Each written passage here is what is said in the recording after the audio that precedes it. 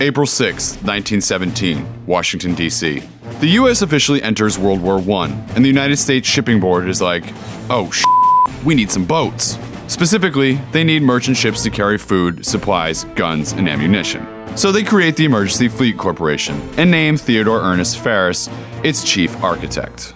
He goes on to design this lovely 270-foot wooden ship, which, after much thought, he decides to call the Ferris Wooden Ship.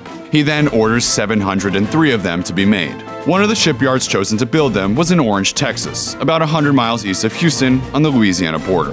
The city was renowned for building wooden ships, thanks to its plentiful supply of timber and skilled labor, as well as its many sawmills. They began turning out the Ferris ships, as well as other designs, aiding immensely in the war effort. But when the war ended in 1918, the builders were left with a bit of a problem. There were 16 boats that were finished, but were no longer of use to the US military. Selling them wasn't an option either, because by that point, steel hulls were in demand. No one wanted to shell out the money to store them at a port facility, and no one wanted to take the time or money to dismantle them. So they made the logical conclusion to just sink them all. Look what you made me do! This is how these strange, ghostly-looking ship hulls ended up in the Conway Bayou on the Sabine River. No, they're not the wrecks from some long-forgotten naval battle in the Civil War, just the odd decision made by someone who wanted to cut costs. They do make a nice fishing spot, though.